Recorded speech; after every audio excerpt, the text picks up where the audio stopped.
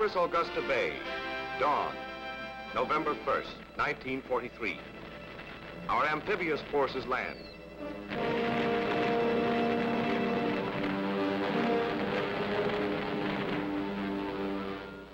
The beachhead established, the transports retire.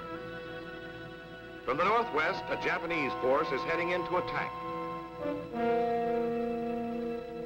In the early morning hours of November 2nd, Task Force 39 met them and routed them. Since the conquest of Guadalcanal, culminating in the surface engagement of the 14th and 15th of November 1942, so disastrous to the Japanese fleet, our forces have advanced steadily in their drive to oust the enemy from the Solomon Islands.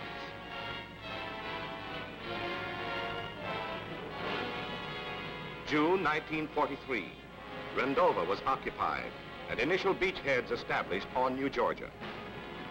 July, the bombardment of Munda Point was conducted to assist the advance of our ground forces, who captured Munda Airfield on the 6th of August. August 16th, troops landed on Vela La Vela, and by the 9th of October, Jap resistance on that island had ceased. When enemy positions on Kolam Bangara and Vela La Vela became untenable, as a result of our control over surrounding islands, the Japs resorted to the use of small craft to effect an evacuation. Several attempts to use warships for this purpose were frustrated by our surface forces with severe losses to the enemy.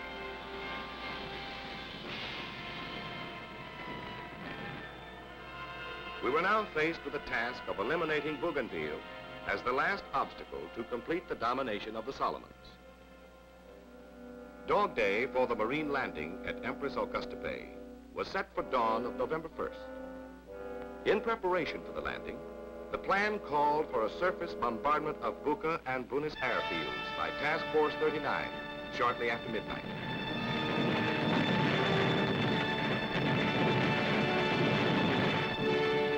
Followed by a daylight shelling of the Shortland area at 0600 on Dog Day.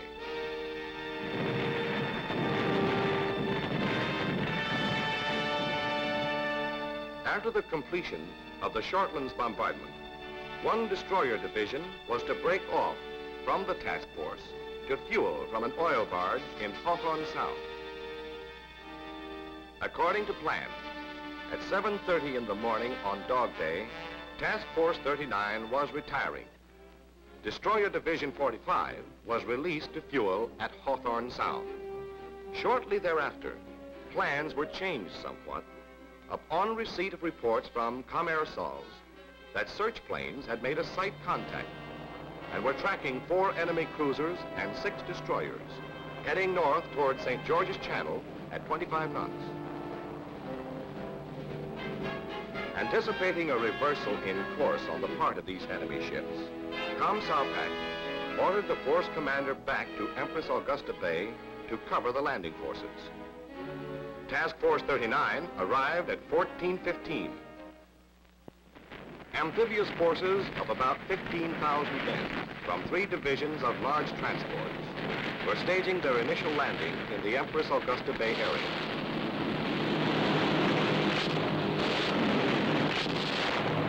Threatened air attacks delayed the unloading and departure of the transport.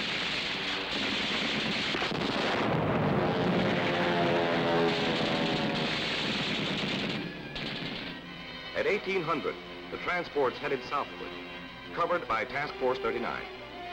In the meantime, Destroyer Division 45 had completed fueling and was on the way to rejoin. Some of the transports did not complete unloading, so had orders to detach from the retiring transport group at 2300 and return to Empress Augusta Bay. Fortunately, Division 45 arrived as the partially unloaded transports were detaching and fell into formation with Task Force 39. The presence of the enemy surface force previously reported near St. George's Channel made it expedient for Task Force 39 to precede the returning transports to provide cover for them and for a group of mine layers still operating off Cape Mulcahy. At this time, it was definitely established that a Jap force was headed toward Empress Augusta Bay. Successive reports from reconnaissance planes spotted their positions, course, and speed, so that CTF-39 was able to determine a minimum speed for an interception at a point west of Empress Augusta Bay. It is possible that the following assumptions were made by the enemy.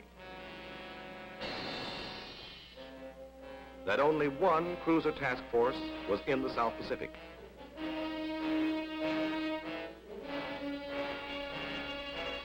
That this force had bombarded Buka at midnight and the Shortlands at dawn on the 1st of November.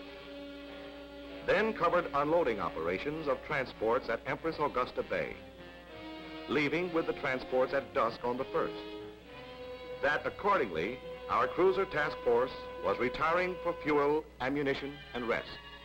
The enemy probably believed the night of November 1st was an ideal time to clean up our newly arrived landing force.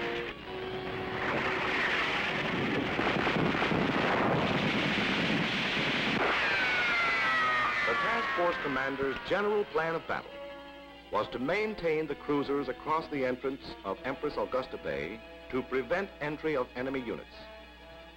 Gradually to push the enemy westward to gain sea room for maneuvering. And so in case of cripples, they could retire on a disengaged side. The cruisers will fight the action at distances close to maximum range of enemy torpedoes. Recent actions in this area had brought to light the existence of an enemy torpedo with phenomenal range and a large explosive charge. It is thought also that enemy cruisers are equipped to carry such torpedoes. Even after considering the fact that 8-inch gunships were in the enemy line and that our 6-inch would not penetrate his armor at long ranges, it was elected to match 6 against 8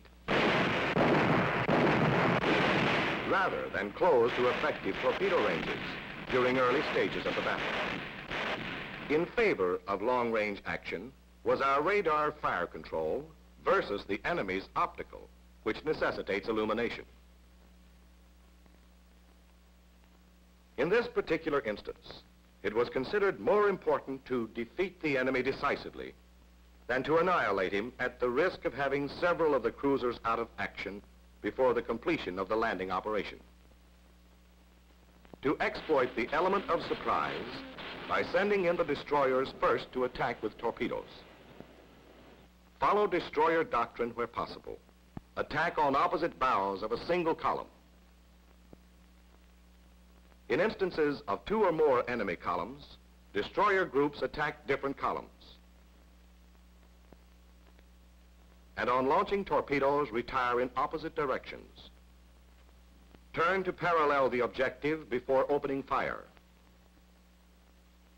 And hold fire until cruisers open up, unless under gunfire. Cruisers are required to hold fire until torpedoes can arrive at target.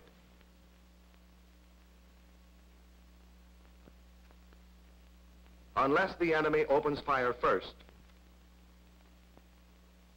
or evidences having sighted us.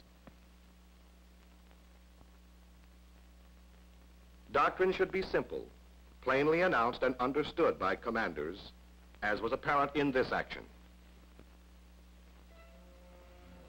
As Task Force 39 approached Empress Augusta Bay, low dark clouds hung over the formation, and it was raining steadily.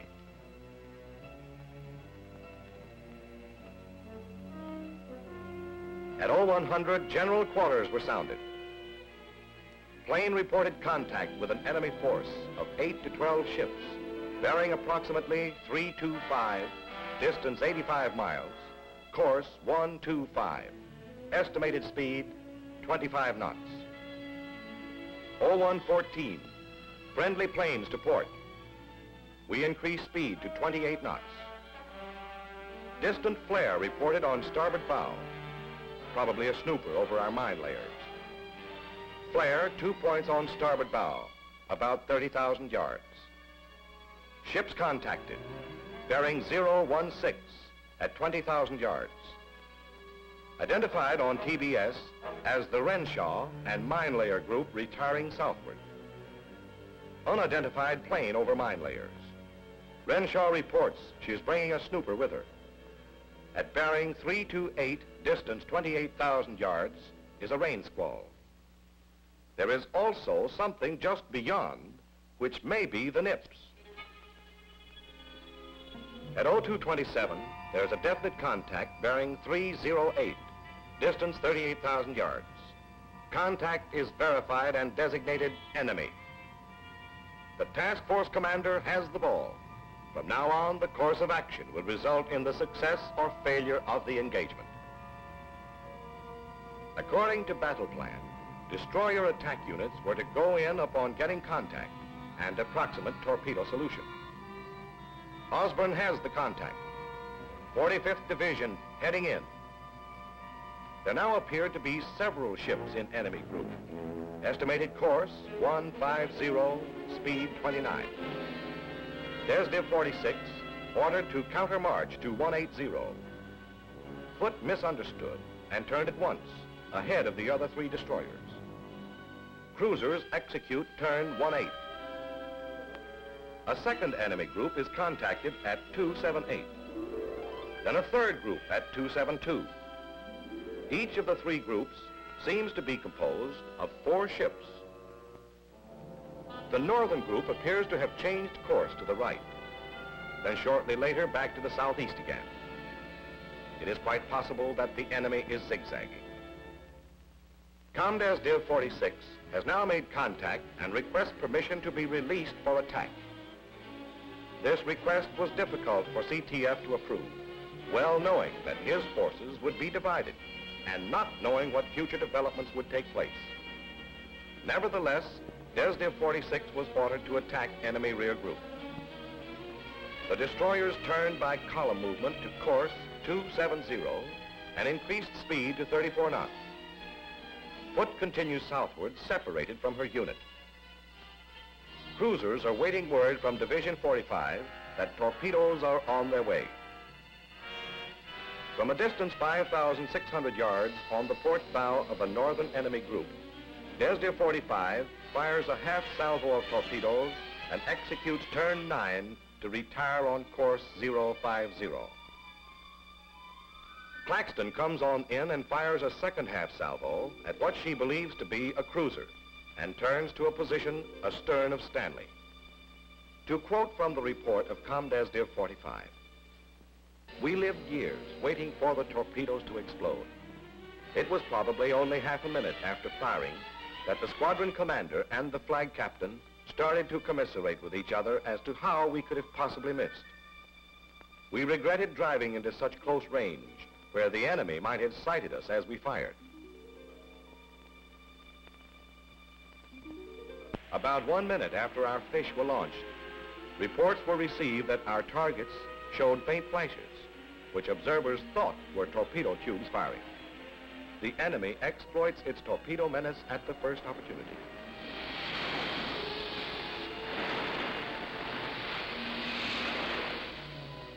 The enemy did not open with gunfire, nor did any of their torpedoes hit, although there were several reports of torpedoes passing close on parallel courses.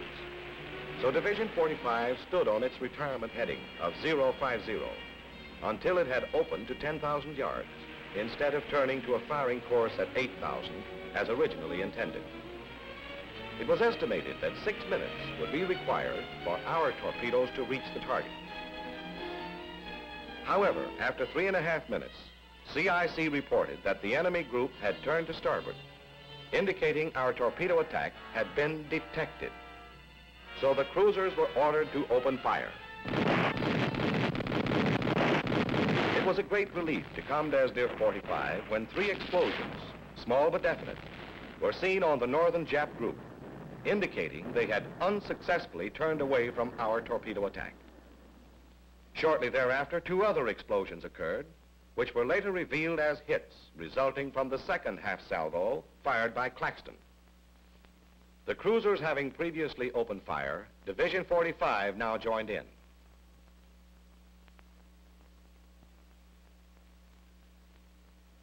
The cruisers, all firing, came to course 210.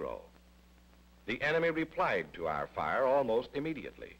but his opening salvos were short and consistently ahead of his targets. Flares 2 points forward of the starboard beam.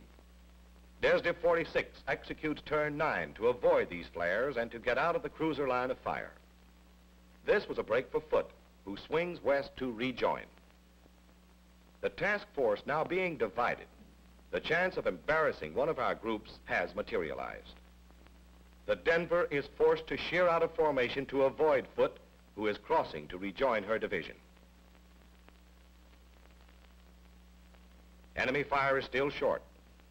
Cruisers nearing maximum range come to course 230. Montpelier reports her target dead in the water. One destroyer steamed off at high speed to the north. It is believed that 2 ships of this group were severely damaged in the torpedo attack. A 4th target has appeared to the southwest. The northern enemy group is firing on Division 46, who is now clear of enemy illumination, but still in the cruiser line of fire. So the destroyers execute turn 9 to the attack course. Thatcher turns too soon and collides with Spence. Thatcher suffers damage, but both ships are able to continue. Foote, still attempting to rejoin, receives a hit on the starboard quarter and is out of action. To clear Division 46 from the line of fire and to close the northern group, Cruiser Division comes to north.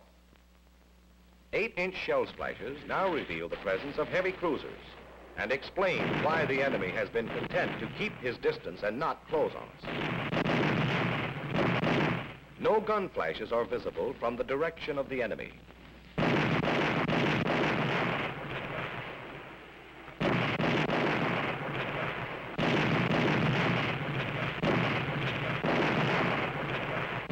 Denver and Cleveland shift fire to a target in the center group. A large explosion is seen on this target. The Columbia opened fire on a target in the southern group. Montpelier is effectively pounding the northern group. The leading cruiser changes course sharply to the right to avoid collision with a ship dead in the water. It is the Foote, who reports a torpedo hit in the steering engine room. She is completely disabled, but can keep afloat. The torpedo either came from a submarine or the northern enemy group, in which case it was released before 0249 and ran a distance of 22,000 yards at approximately 36 knots. The torpedo salvo was probably directed at Division 46 on its first sortie to the west, and their fortunate retirement southward at 0253 carried them out of range, except for Foote, who stopped one. Apparently, the Foote followed the rules set by all stragglers. All targets of the northern group are dead in the water. In order to close the center group and to cut off his approach toward our transports, the cruisers reversed course to the south. A thought constantly in the mind of Task Force Commander and his staff was an attempt by one or more of the enemy units to make an end run into the waters of Empress Augusta Bay. At about this time, according to report of Desdiv 45, 2 pips were noticed on the PPI scope that were in fairly good position to make a torpedo attack on our cruisers, and he could not understand how 2 Japs could have arrived in such a position so quickly. An IFF failure. Checking with Dyson, he learned that in the retirement, Division 45 had lost Stanley and Claxton. Luckily, he was able to locate and identify them as the 2 pips he had seen. At this time, he had 2 choices. First, to carry out his original intentions and head for the enemy with only 2 ships, or second, delay until Stanley and Claxton could rejoin.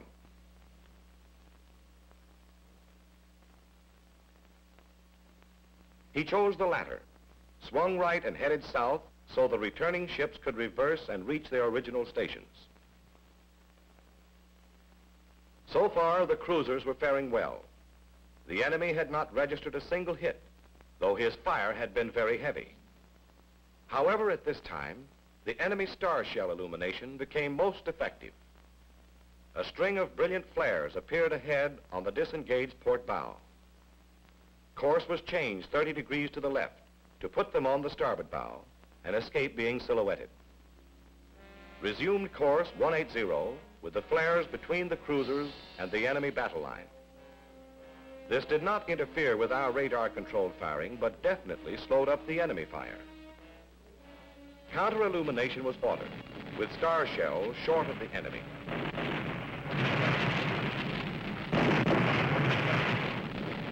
An excellent procedure against an enemy using optical observation.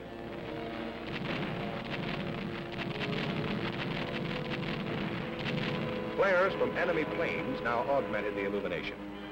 Even the familiar red stars were released, indicating to the Japs that our formation was made up of cruisers.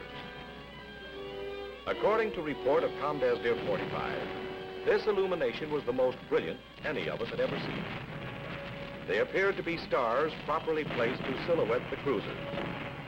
They descended at a much slower rate than any we had used.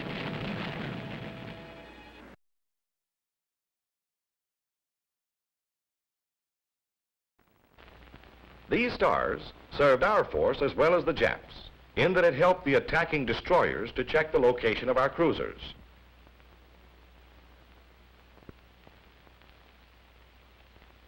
Destroyer Division 46 is closing rapidly on the central enemy ships while being fired upon by the northern group.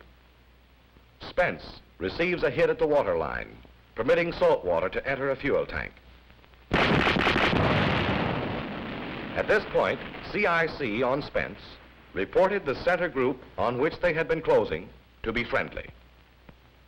With no time to investigate, the division commander immediately swings his ship and heads for the northern group, which is firing on him.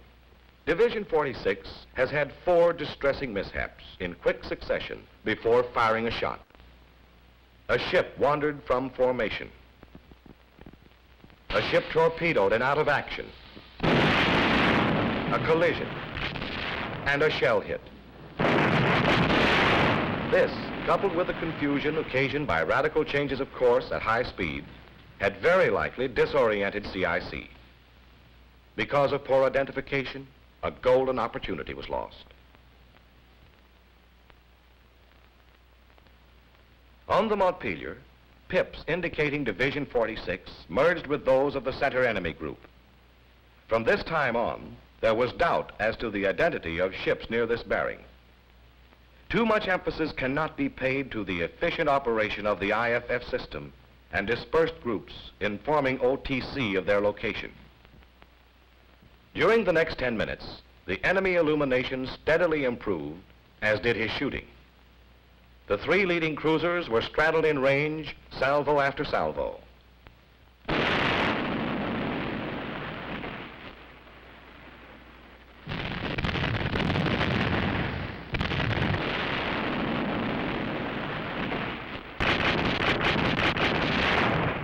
Most of these salvos were a matter of feet to the right, so close that the ships were running through the splashes and probably creating the impression in the alleged minds of the Nips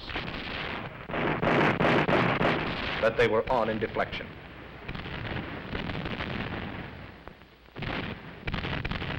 These salvos averaged in pattern from 1 to 200 yards. One salvo landed less than 100 yards ahead of the Montpelier, but most of those fired at her were overs. Between 0320 and 25, Denver receives 3 8-inch hits. She was straddled in range and deflection by 5 successive salvos and was forced to turn out of formation, although she continued to fire at increased range. Turn 2 was executed to throw off the enemy's fire control, though all ships were zigzagging independently for the same purpose. As for our gunfire, it was superb. Our ships were hitting continuously, a fact most evident on an extremely dark night. The results obtained by our gun batteries under full radar control has been most gratifying. Frequent offset practices for ballistic corrections at long ranges pay dividends. Cruiser Division is ordered to make smoke, both chemical and funnel.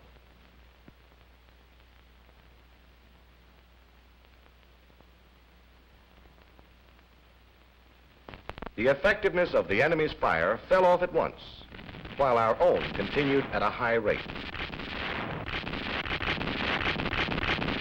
It was obvious from the many shell bursts seen on his ships to the south that the enemy was taking terrific punishment.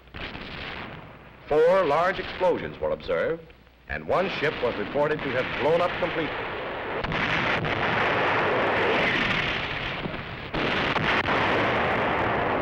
At this time, the rain had ceased, but a heavy bank of clouds hung over the formation at about 1,500 feet. As the enemy's brilliant star shells broke through, the ceiling of clouds acted as a reflector and enhanced the intensity of the illumination. The effect of the smoke was to fill this space completely. Division 46 approached the 3 remaining ships of the northern group. 1, a cruiser, was disabled and steaming slowly in circles. The other 2 were retiring to the northwest. The 4th ship of this group, a destroyer, had sunk as a result of torpedo and gun hits. At a range of 6,000 yards, Division 46 fired 8 torpedoes at the cruiser and took up pursuit of the 2 destroyers retiring to the northwest. At about the time torpedoes should have arrived at the target, 2 underwater explosions were felt by personnel in CIC on the Spence, but topsides reported that no flashes were seen. Division 45 is also closing on the crippled cruiser and is tracking contacts believed to be enemy ships retiring to the northwest. At 0349, they opened up on the cruiser and hit it consistently at 7,000 yards for 1.5 minutes, but continued their chase after the fleeing ships. It is evident that Division 45 was chasing Division 46. Due to inoperative condition of IFF on the destroyers, much valuable time was wasted at a critical period and created the possibility of firing at our own ships. It is regretted that both destroyer divisions attacked the same enemy group. Otherwise, enemy losses might have been greater. However, neither of the commanders knew that both divisions had concentrated on the northern group until the composite track chart was constructed 2 weeks after the battle. At 0344, our cruisers had stopped making smoke as all enemy ships were retiring. Montpelier attempted to illuminate her cripple of the southern group with star shells, but the illumination was not effective. More effective star shells are in production. A greatly improved performance can be expected with a recent modification. Montpelier ceases firing on her target, which is dead in the water. The ship is believed to be a destroyer. The cruisers came to course 240 to close this cripple, which is smoking heavily. The Pip shortly thereafter disappears from the screen. He may have sunk, but could have been another contact picked up later a few miles to the west and reported by Columbia to have exploded. Cruisers come to course north. These radical changes of course are intended to frustrate torpedo fire from enemy cripples. To the everlasting credit of the cruiser captains, during more than an hour of violent maneuvering, amidst deafening din of battle,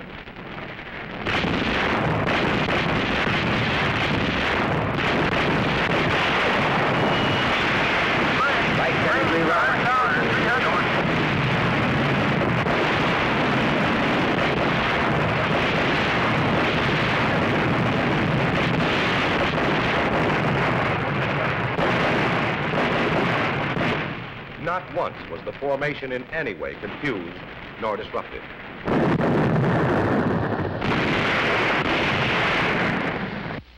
At 0352, Destroyer Division 46, having closed the enemy to 3,000 yards, changes course to the left and fires 19 torpedoes. About 2 minutes later, 2 explosions are felt, and a single column of black smoke rose from the target group. Again, no flashes of explosions were noted. The division opened to 7,000 yards and changed course to the west to cross the enemy T from astern, and at 0358 opened fire. Spence's first salvo was seen to go over on the radar screen, but second and subsequent salvos appeared to land in the center of target. At 0401, Bridge reported 2 targets being hit and on fire. At 0403, Division 45 sighted this gunfire to port and shortly afterwards picked up Spence's report that she was engaging 2 targets. Division 45 was chasing a target that must have been making about 38 knots, but lost it by 0407 when it disappeared over the horizon. At 0410, Spence lost suction and fell out of column. Salt water in the fuel was causing her to smoke badly. At this time, one ship was tracked pulling out at good speed to the northwest. Converse and Thatcher engaged this target. It slowed to 7 knots as many hits were made and a flare-up observed. Division 45, now coming in, spotted a ship ahead which was smoking badly, and being unable to identify, reported over TBS that they were going to open up on it. Spence, also smoking from loss of suction, replied, "Don't do it, that's us." Consequently, Div 45 passed up this target, which later received the attention of Converse and Thatcher. At this time, it is not clear how Thatcher and Converse escaped being fired upon by Div 45. Converse and Thatcher engaged the smoking target, leaving it burning extensively, and in the opinion of the commanding officer of Converse, in a sinking condition. Perhaps both of these enemy ships sank. Neither one was sighted by our large airstrike, which covered this area a few hours later in daylight. When Spence sheered out of column, she steered a westerly course, during which time Division 45 was definitely trying to locate her. At 0438, Osborne made a contact on her port bow and tried for 3 minutes to identify. Then, deciding it was an enemy ship, Division 45 opened fire. Unfortunately, Spence was straddled with 5 salvos before the target was established as friendly. This is another instance where a ship of Division 46 had no IFF. Comdes Div 45 instructed Spence to trail his division to minimize confusion in identifying groups. A sound procedure. In the meantime, Spence had picked up a new target to the southeast. Cruiser Division 12, now on a westerly course, had been tracking this ship for some time and strongly suspected her of being enemy. At 0458, Montpelier fired an offset salvo across her bow and asked by TBS if the ship on that bearing was a friend. Receiving no reply, a salvo was delivered by the whole division. By a strange coincidence, Spence was on the same general bearing, but beyond the target. Spence reported immediately that she was being fired on. Apparently, the enemy ship was firing on Spence at the same time. Division 45 was chasing another fleeing target toward the northeast, while Spence was closing the target that had fired on her. At 0510, Spence identified it as enemy and opened fire, which fire was returned immediately. At 0515, Division 45 came to course 230 to assist when Spence reported her ammunition almost exhausted. At 0519, Division 45 commenced firing. The fire was accurate and effective. And a few moments later, the target was afire, the bow completely aflame, a condition which was soon corrected. Within 3 minutes, the bridge was demolished, and Division 45 closed to identify it definitely as a Fubuki-class destroyer.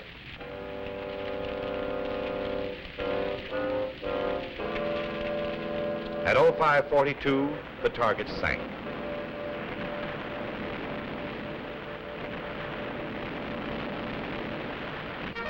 The cruisers cross a heavy oil slick as day dawns, and all ships are recalled to rendezvous at Foote's position.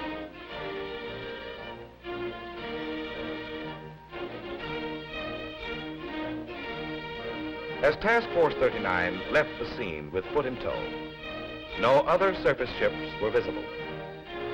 The radar screen was clear, except for friendly planes. So the only important question of the moment was, how do you all want your ham and eggs, sir?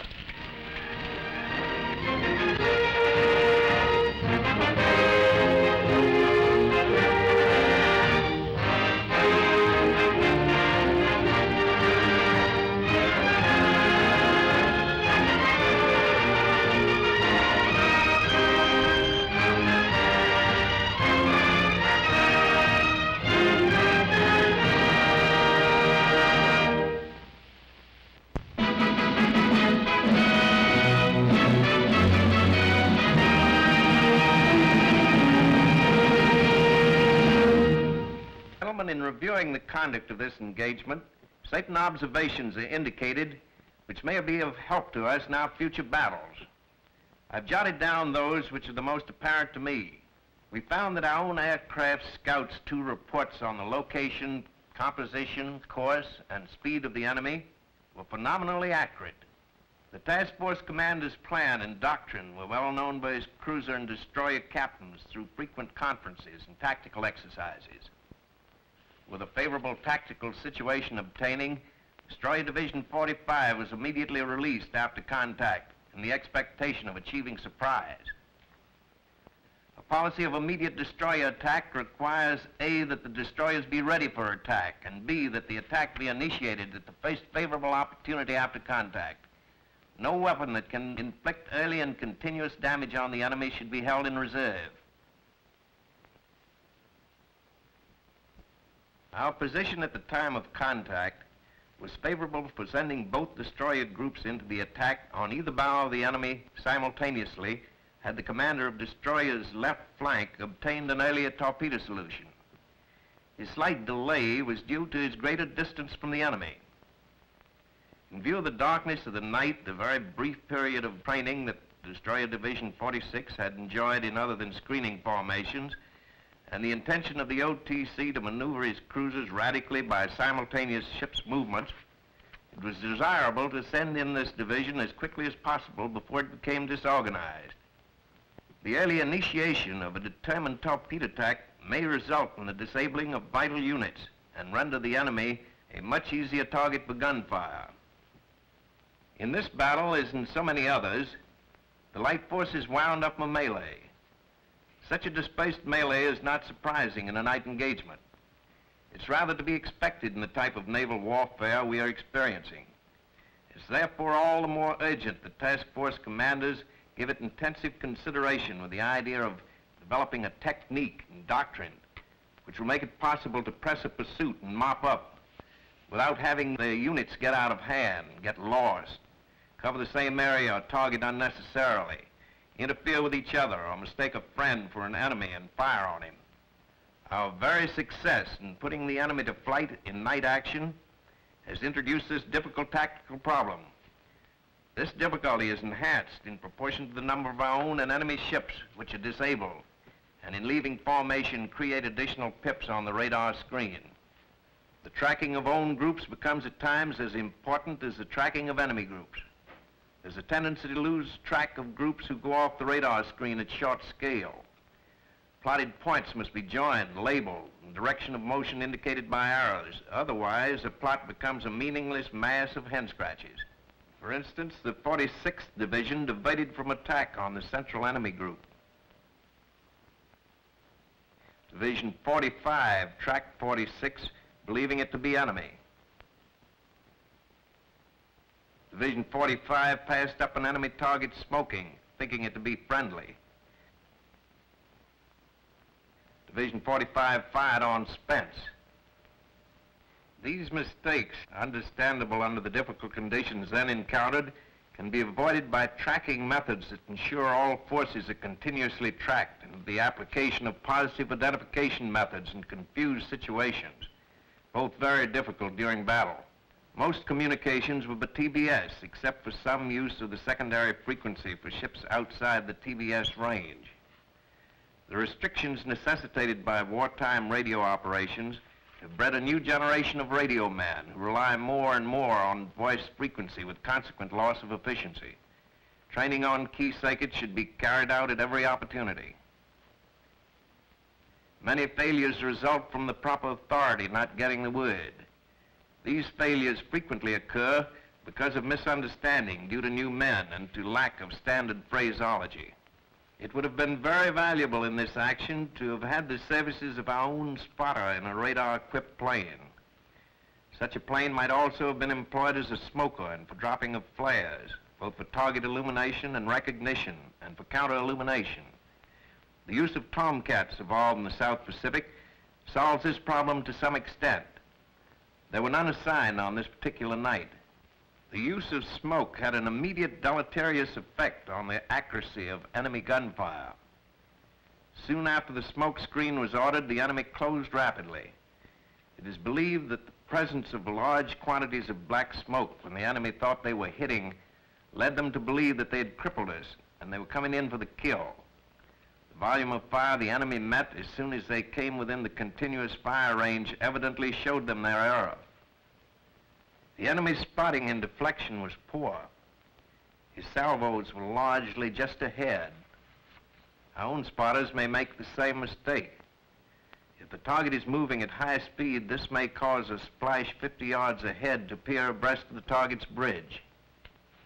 Cruising speeds in war zones and battle speeds should not be set at even multiples of 5. It stands to reason that these speeds are more often than not used in the torpedo and gunnery solutions. When the Japanese were about to establish consistent hitting on our ships, damage was avoided by timely maneuvers at high speed, by our own smoke screen, by the serious disabling of some of the Japanese ships, and by counter-illumination. The performance of the ordnance material was excellent during the 2 bombardments, during the battle, and throughout the heavy enemy air attack which followed the battle. It is clearly evident that our greatest advantage at this time over the Japanese forces in night engagements lies in the efficiency of our radar and its application to our tactical and fire control problems. However, the evaluator must have an excellent grasp of the entire tactical situation in order to pass on this picture in words to the captain on a darkened bridge. Where practicable, the CIC should be accessible to the captain. Otherwise, he must have a tactical plot on the bridge. The OTC must see the graphic plot during night action, even if forced by faulty design to fight his force from the bowels of his flagship. And in this connection, we learn the most important lesson of the battle. The CIC of Destroyer Division 46 flagship is 2 decks below the bridge. Normally at night, the division commander handled his division from this station. When the Thatcher and his flagship collided, the division commander dashed up to the bridge and hence lost contact with the plot. His CIC personnel with comparatively little experience became disoriented in the absence of the division commander and reported the enemy's center column as friendly. The division turned away to the northward and missed the golden opportunity to put 30 torpedoes into 2 Japanese heavy cruisers at 4,000 yards range.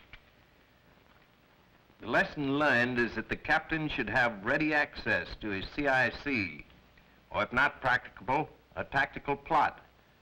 The unit commander must have ready access from his bridge battle station to his flag plot. We sailors should all have a clear appreciation of the limitations of aircraft as well as their virtues. When Com Task Force 31 requested that Task Force 39 take position between St. George's Channel and Empress Augusta Bay, Air Solomons replied that if this Jap task force reversed its course, the air would destroy it before it could reach Empress Augusta Bay. Only the reconnaissance planes, which made the 2 excellent contact reports, were in evidence on this black and squally night. Had Commander South Pacific and the commander of the landing operation failed to appreciate aircraft limitations, the enemy task force would have destroyed our transports and mine-laying detachment and shelled our troops and supplies, which were freshly landed on the beaches of Empress Augusta Bay.